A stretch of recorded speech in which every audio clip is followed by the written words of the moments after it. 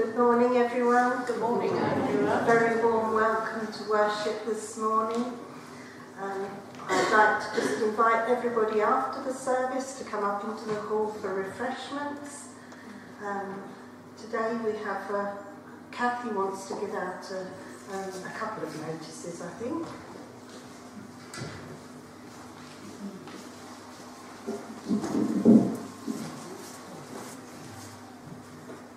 Both actually on behalf of Frida. A couple of weeks ago when we had communion, Frida found this lovely little brooch on the floor afterwards. If anybody owns it, it's a little sort of rose with what looks like bits of coral in it. So if anybody owns it or knows who owns it, I will put a picture in Connect if nobody claims it today. But I thought I'd show you, that's first thing. And also on behalf of Frida, Weavers Lodge this Thursday, 11 a.m. There's it's a coffee and talk from the East Anglian Air Ambulance. So raising money, fundraising for the East Anglian Air Ambulance. I will put this up the top when we go up for coffee, and you can have a look with it. Okay, there's a phone number for contacting. Thanks. Thank you for that, Kathy. And now I will pass you over to Sarah, who is going to lead us in worship today.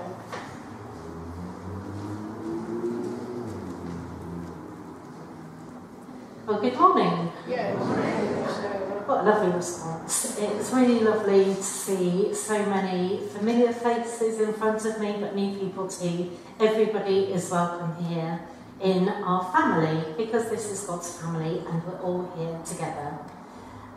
But also welcome to the people who may be watching at home later on today or in the week. You too are part of us, and you are very welcome to our worship service.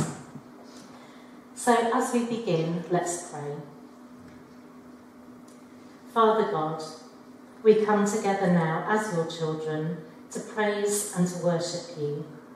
We declare you, Jesus, as our living Lord and our Saviour.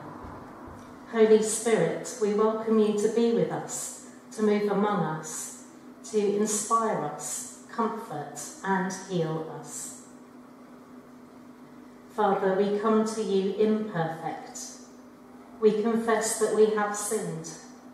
We ask for your forgiveness, and even as we do so, remember that you are faithful to your word and have forgiven us through the death and resurrection of your Son, Jesus Christ. We remain humble and grateful for all the blessings you give us. Amen. So I'm going to read some verses from Psalm 135, and then we're going to go straight into our sung worship. So let's all stand together now, if you're able.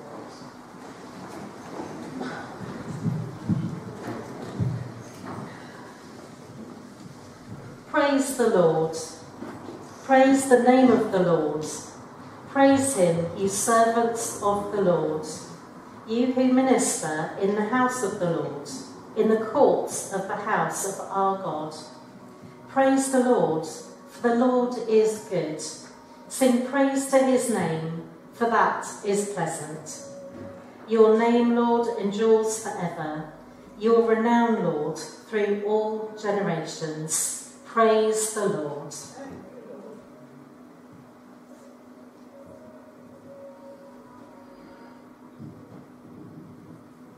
We're going to sing Let Our Praise Be Your Welcome.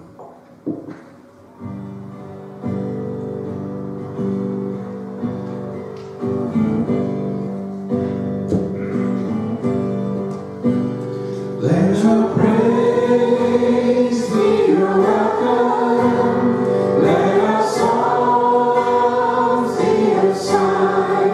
We are here for you. We are here for you. Let our breath come from heaven. Fill our hearts with your light. We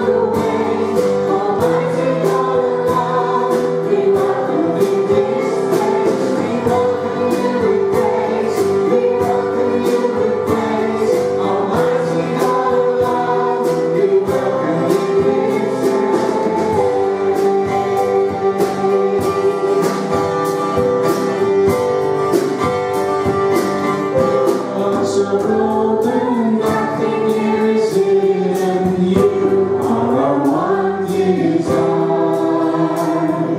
You alone are holy, only you are worthy. God, let your fire fall down. To you our hearts are open, nothing here is hidden. You are our one desire. You alone are holy, only you are worthy. God, let your fire fall down.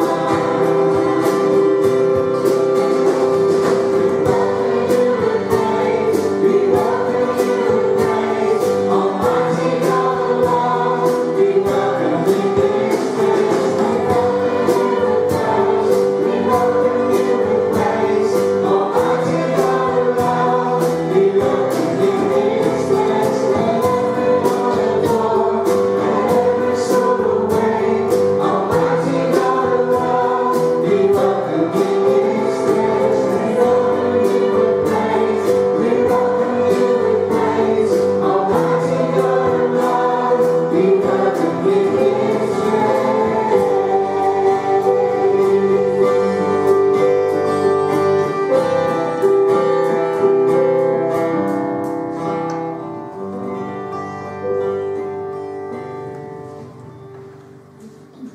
Give thanks to the Lord our God and King.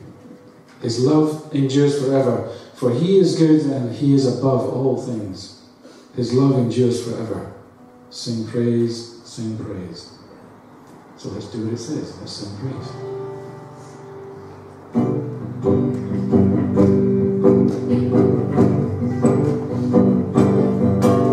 Give thanks to the Lord, my God and King. His love endures forever. He is good, he is above all things. His love endures forever. Sing praise, sing praise. With a mighty hand, when the monsters run. His love endures forever.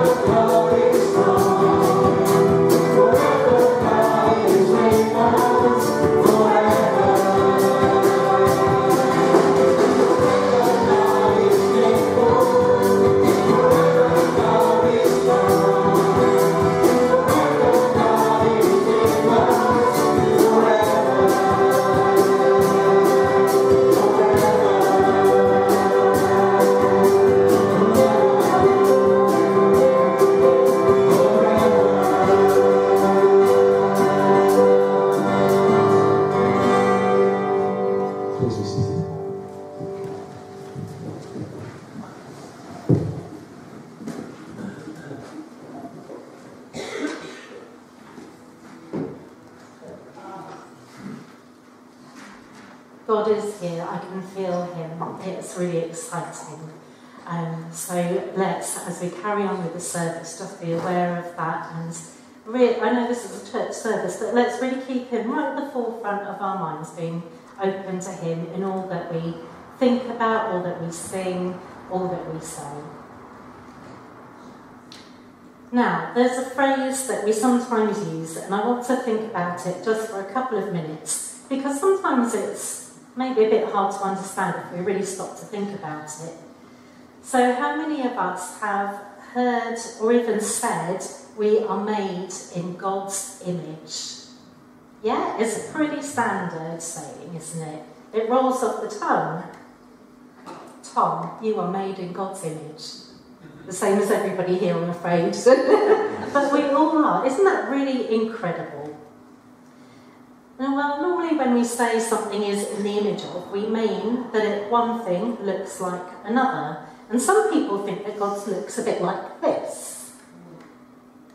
Not quite that. We're getting there. There you go. So, do you think that's what this phrase means? If we're made in God's image, are we to look like something like that? Let's hope. Well, for me, I hope I don't look like that one day. No, I don't think it really means quite that. So, what does it mean? What might it mean for us to be made in God's image? Well, maybe it's more about the ability that He has given us to be like Him in some ways, not every way, because we're not God, but to be similar to Him. So what do you think it might mean for us? What little bits might we be a bit like God? You can just shout them out. Free will. Free will. Okay, yeah, we do have free will. Absolutely, we can make our own choices. Anything else? To love other people. Yep, to love other people, definitely. Anything else? Sorry? Understand others. To understand others. Yeah, To have definitely. the ability to create. Oh, thank you, Alan. I'm getting there. Yes, to be able to create, to be creative. Yep. Anything else? Seek justice. To seek justice, thank you. That's fantastic. Yeah, definitely. To seek justice. That's a really challenging one. Actually, they're all quite challenging, aren't they? Being kind, being patient. That's hard, isn't it, sometimes? Being good, being forgiven, being full of joy, being gentle, peaceful, faithful, self-controlled. That's some of the fruit of the Spirit, isn't it? With forgiving, I just chucked that one in because I think that's definitely like God. There's loads of different things, not just those, but many more. And one aspect is being creative, absolutely. And I like this picture a lot better. Have a look at that. So that's an artist working on a big piece of artwork, being very creative. I think that's, I just went to Google Images to find an artist, and this is the picture I liked. And I wonder, this is by the by, if you can see a little face on the left-hand side. Can anybody see that in there? Yeah, isn't that amazing? And God is creative. We believe that He made everything, don't we? The world, us, animals, mountains. Be pleased to know I'm not going to go on with a list of everything that I think God has made. But the Bible teaches us that we can learn about God by looking at His creation. And it's amazing. And one of the ways that we can be like God is through our own creativity, whatever that means for us. It does not mean you have to be an artist. We're creative in so many different ways. And when we are creative, that's us an expression of us being in God's image. This summer, Sunday Club, as you may have heard, we might be in Sunday Club and know this, are getting very creative in the way that they are learning all about Joseph. And they're making some brilliant pieces of artwork. And when it comes to the beginning of September and our Sunday Club anniversary service, you'll be able to see them all completed. So we're going to sing now about our wonderful Creator God. Before Sunday Club, do go out to learn about the next section of the story and to get creative. Got my glasses on now. Right, who wants an instrument? Hands up, including the adults. We're all down here, so I'm not going to be the only one playing. Can you get one? You can do it while we're singing. I'm going to sing this song. Who's sung this before? Hands up. Yes. Yeah. 2. Oh. 3 maybe. Off to you, Sonia, thank you.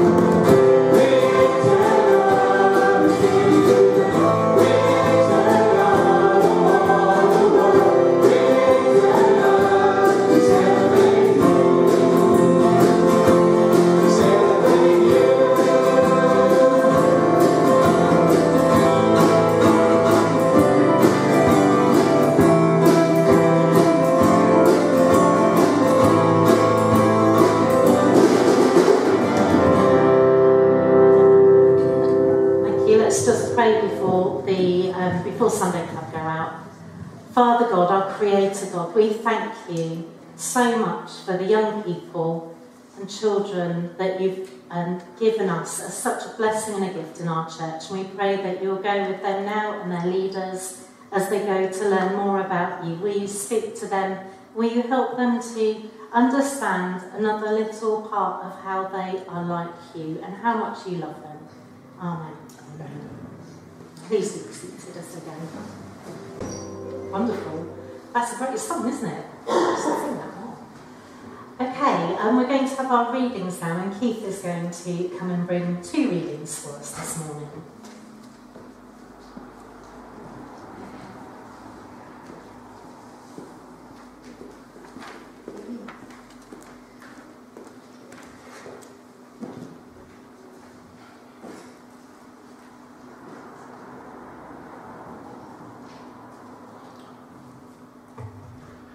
The first of two readings for today is Romans 10, verses 13 to 15, followed by Matthew 28, verses 16 to 20.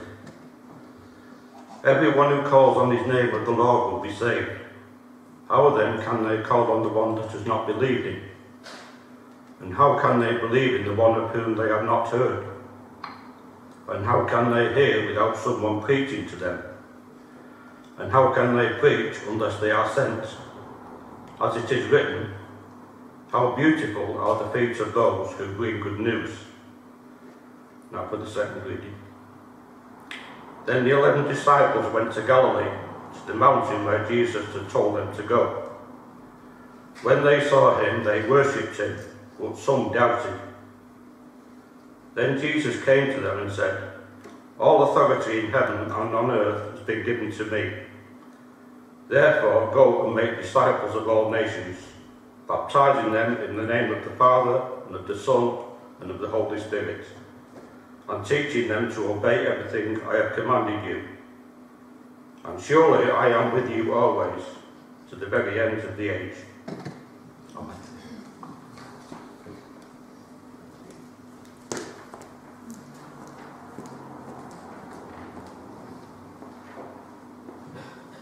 Oh, thank you, Keith.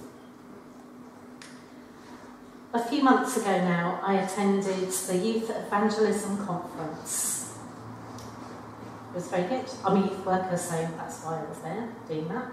The keynote session at the end was not only inspiring but challenging too. A guy called Tim Alford spoke. He's the National Director of a youth work organisation called Limitless, and he gave me a lot to think about in my own work. It was a call to reflect and to act. And I'd love to share some of what he said with you. So I've taken some of his points and added some of my own ideas as well. Of course, the focus for that was solely on young people, but I really believe this is relevant for people of all age groups. So I've just adapted it to kind of to fit everybody. So he came up with some kind of strategic priorities, I suppose, that he identified as being imperative for reaching people with the gospel, with the good news of Jesus. But before we have a quick look at those, I am going to just throw some numbers at you. We're going to have a think about some statistics just quickly to help us focus our minds. And these statistics are about young people. An organisation called One Hope conducted a worldwide study in youth culture. They found that globally, 43% of young people claim Christianity as their religion. That sounds quite impressive, I think. However, and unfortunately there is a however, only 7% of those young people display the behaviours and beliefs that we would understand to indicate that they are actually committed to Jesus. Only 7%. And if we narrow it down to looking at just young people in Europe, I'm afraid that changes to only 2%. So it appears that only 2% of young people in Europe would be considered practicing Christians. Some worrying, isn't it? But from my experience, probably about accurate. So I suppose most of us have completed at least one questionnaire or census maybe that asks us what our religion is. And the largest growing religious category in that list of all the religions that they put to choose from is, well, actually it's not a religion at all, it's the category of none. So you'll see at the top of that list is none. What religion are you? More and more people are ticking none. I don't have a religion at all. And these people are known as the nuns, which is somewhat ironic, isn't it, unfortunately.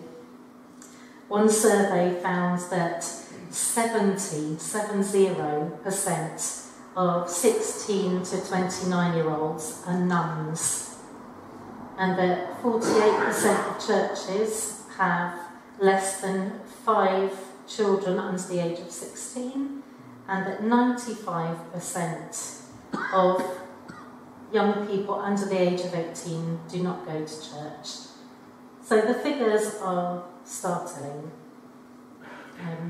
I'm not going to throw lots more numbers at you now, but you get the picture. It sounds pretty dire, doesn't it? And it should make us feel uncomfortable at the very least. It's a wake-up call. Do our hearts break over those numbers? Well, I'm sure that God's heart does. I'd like you just to spend half a moment thinking what your faith means to you, how Jesus impacts your life.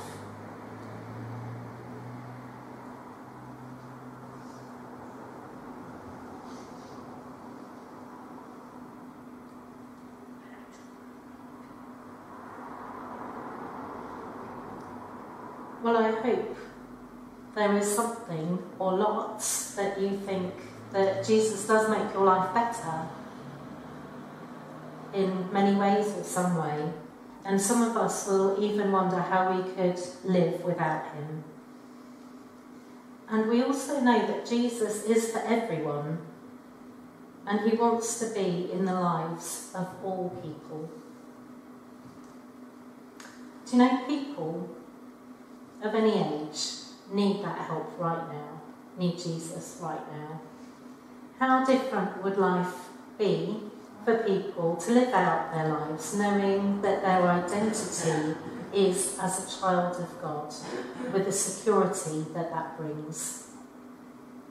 What would our society be like if that was so?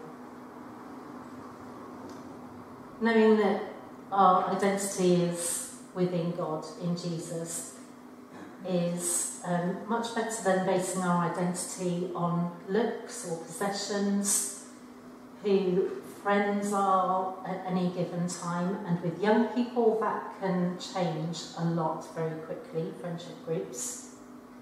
It's much better than basing our identity on our relationship status or our job or any other number of things. Because those things can all be shifting sands. They can be unstable, and they can cause anxiety and grief and low self-esteem, and just the exhaustion of perpetually trying to fit in and be good enough. That is really hard work.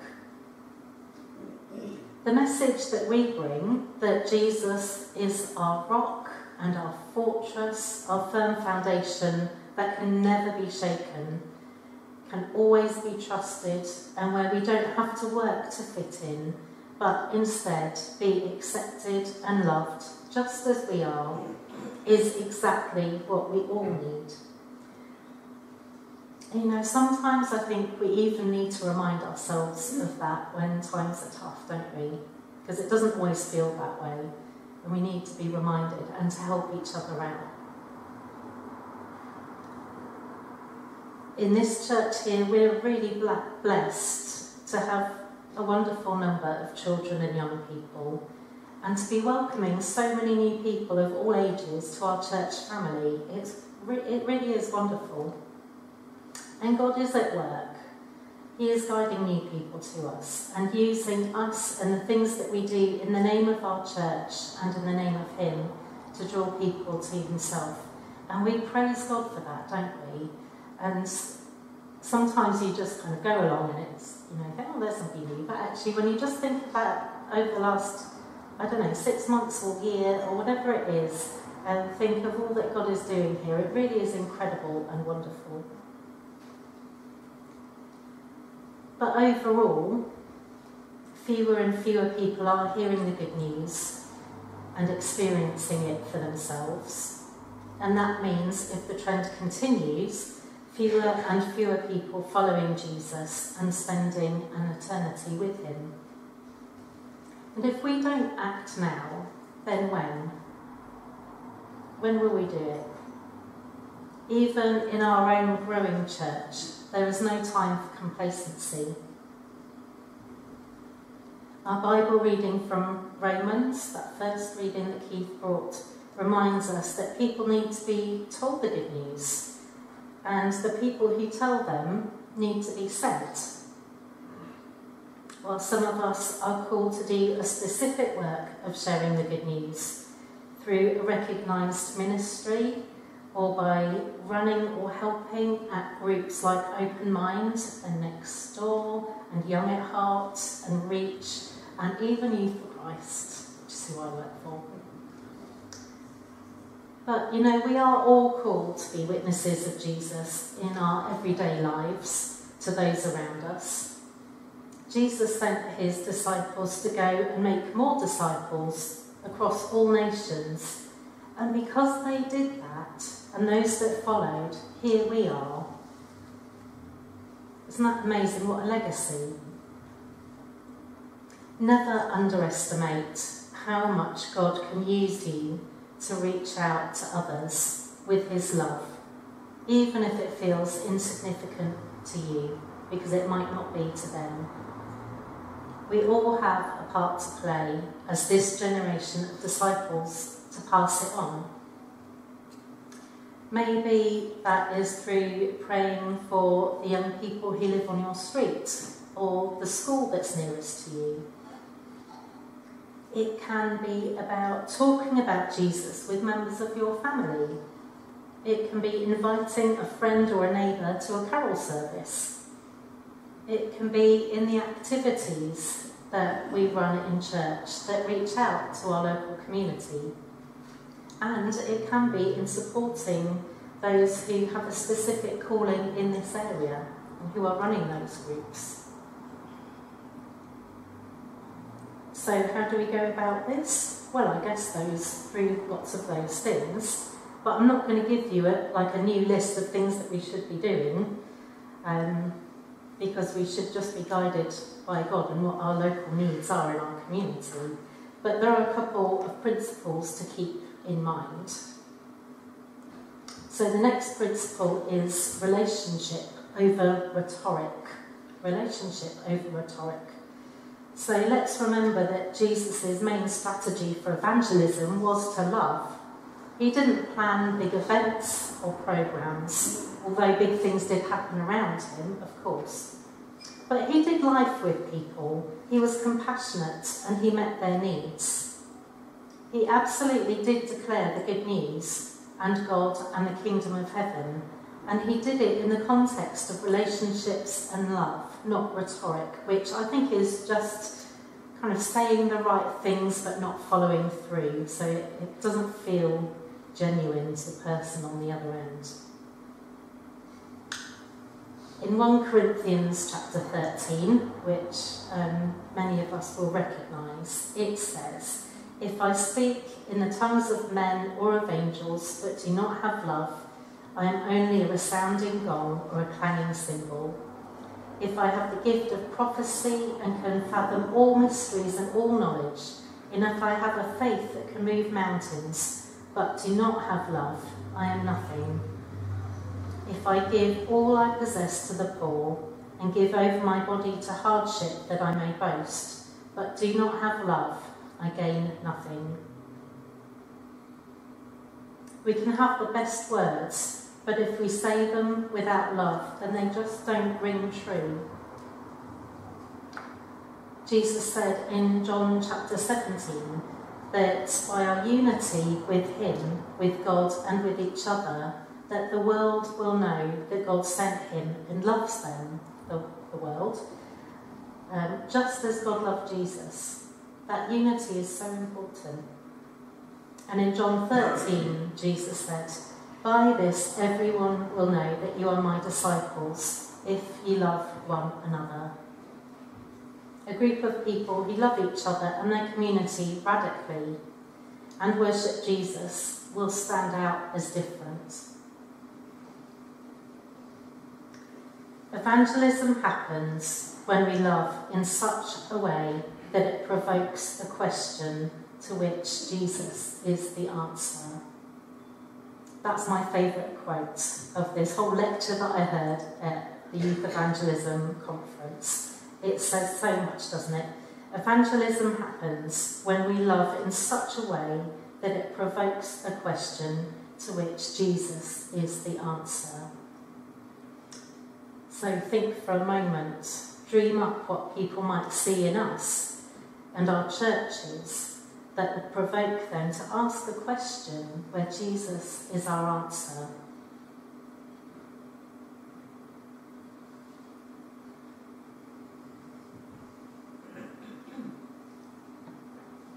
All of the programmes and the groups and the events that we run are good, aren't they? But they're not the only thing. That foundation needs to be that we're first united in love with God and with each other. It's a solid foundation to build on. And actually I think it's something that we do really well here. So let's press on and make it even more obvious to our local community that everyone is unconditionally welcomed here, that they will be loved and cared for regardless of who they are. The next principle is presence over performance. Who do you think is the better evangelist? Is it you and me, or is it the Holy Spirit? We need to ensure that we aren't only providing space for others and even ourselves to just hear about and discuss God, but also to encounter the very presence of God through the Holy Spirit. When there is a shift from the performance or doing of whatever it is that we're doing towards the presence of God, with that being the focus, in whatever it is, then we'll have an opportunity for people to experience God firsthand and to respond to him. And it is that personal encounter with the Holy Spirit that can change everything. British Youth for Christ carried out research called the Z to A of Faith and Spirituality, and they found that first-hand experience of God answering prayer has a significant impact on young people's faith, whether they follow Jesus or not. And it's that first-hand experience of God that transformation occurs. It's important for us to facilitate these transformative experiences and not just carry out or perform programmes at young people or anybody of any age. And that's really important to me to remember as I'm planning Illuminate Youth Group and the different work that I do. And it's not easy. But when we focus on God and just welcoming God into whatever we're doing, hopefully that just gives him, maybe it releases us to allow God the freedom to do his work. Young people are less interested in arguments and debates about the existence of God. They will take less notice of a well-reasoned argument for the case of God and will more likely say, show me the reality of God. The experience is the proof. Do you know, in our normal day-to-day lives, we might say to somebody, I'll pray for you about that, and trust God to answer and make himself known. We might suggest that they have a go at praying about something. We could share our testimonies, just a little snippet of why we chose to follow Jesus, why we follow Jesus now, what he's done in our lives. And we can offer opportunities to help them have a go themselves, see if it's true, if it works. Last term I did some RE lessons out at Stour Valley Community School in Clare, and we were doing a lesson with the Year 10 GCSE group who were taking RE as one of their subjects, exam subjects, and they prepared a few questions for the end of the lesson. So we made sure there was time for them to just ask whatever they wanted to ask. And they asked all kinds of questions, but they asked why I decided to become a Christian and why I am a Christian, because they wanted to know. And they asked two similar questions. How long do you have to be a Christian before you can get into heaven? And how many good things do you have to do before you can get into heaven? What an opportunity that was for me.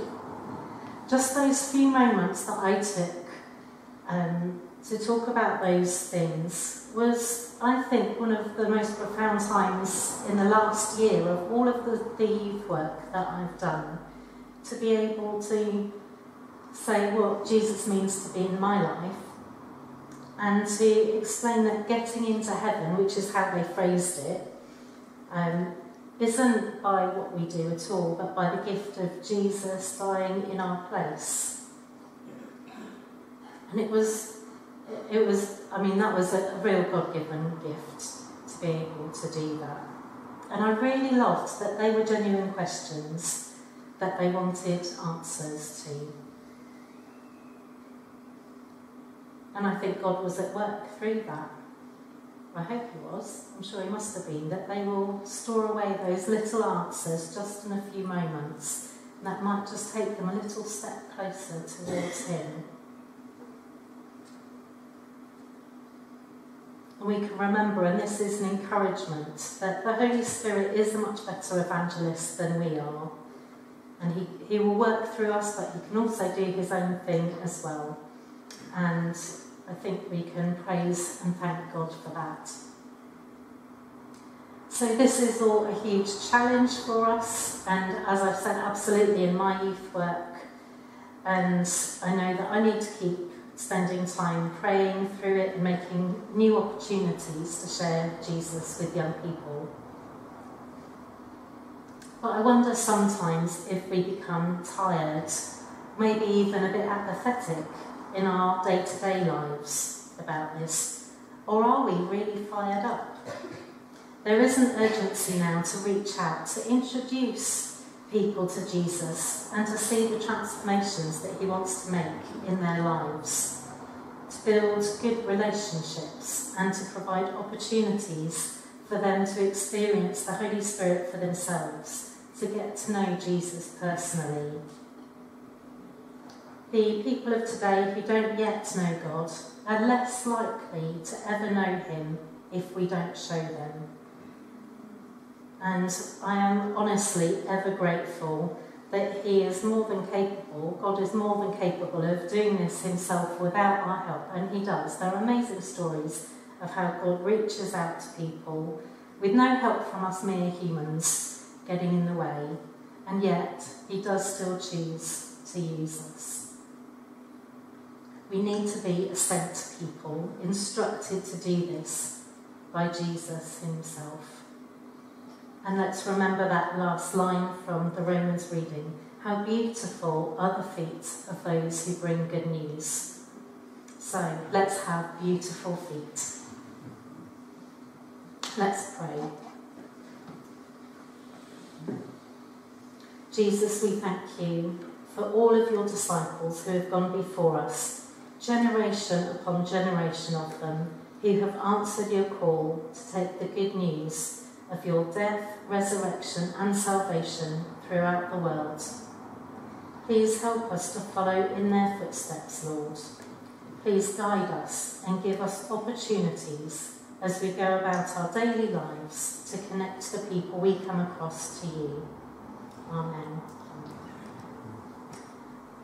Well, we're going to sing again now in response to what I've said. Here I am, Lord. Is it I, Lord? I have heard you calling in the night. I will go, Lord, if you lead me. I will hold your people in my heart. I, the Lord of sea and sky. Please do stand if you're able.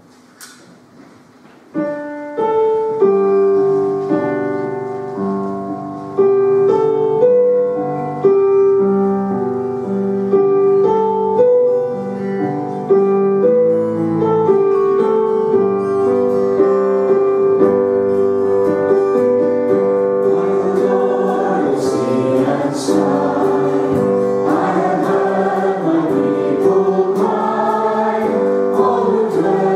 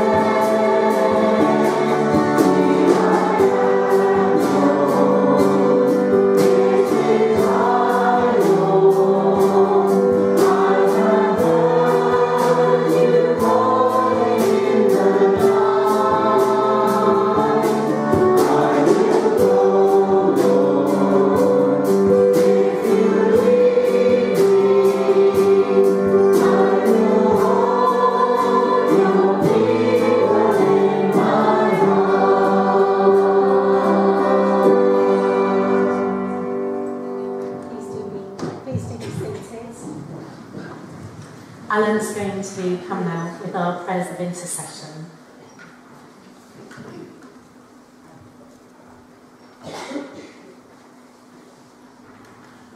Let us pray.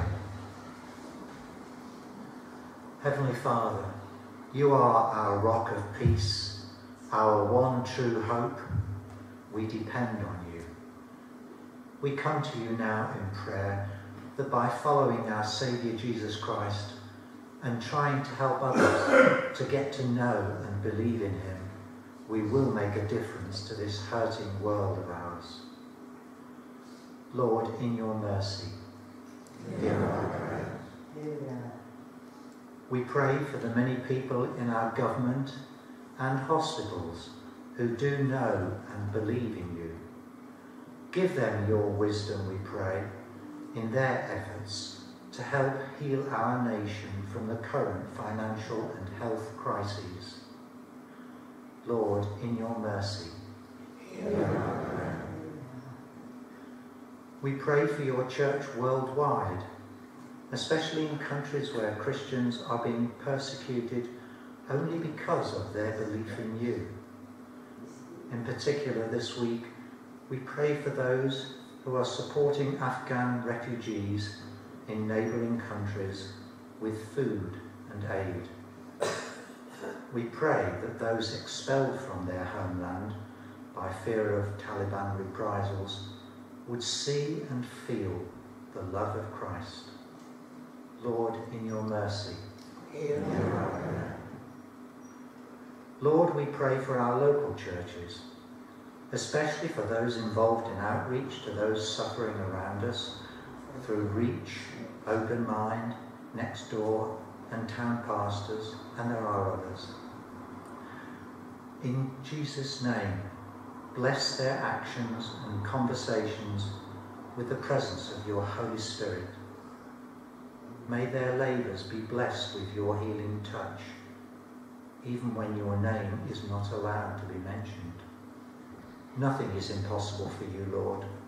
We praise you for the way you use people of faith and turn their weaknesses into strengths for your purposes.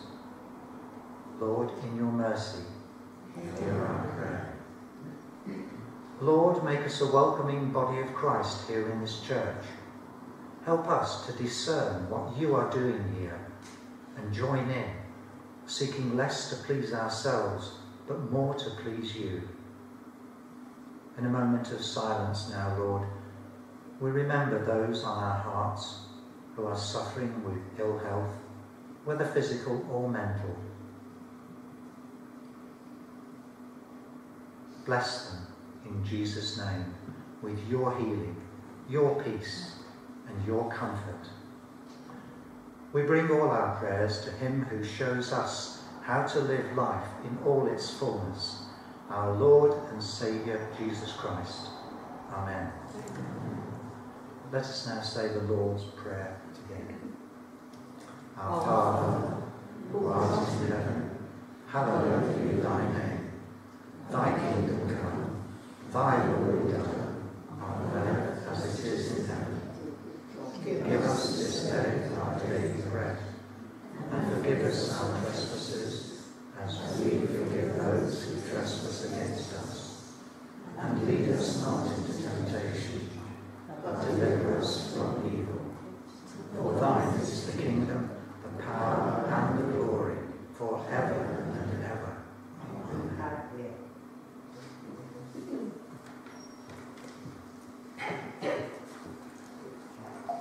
Thank you, Alan, for your prayers. It's time for our final hymn now. Tell out, my soul, the greatness of the Lord. Spirit,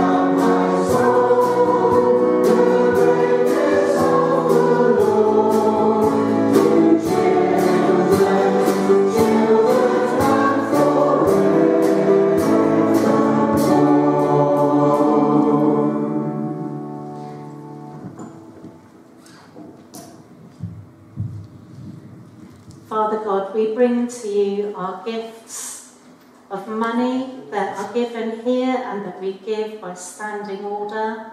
We bring you and give you our whole lives as well. I pray that you'll bless them, that you'll use them for your glory, Lord, and for the furtherance of your kingdom here in Haverhill and around the world. In Jesus' name, amen.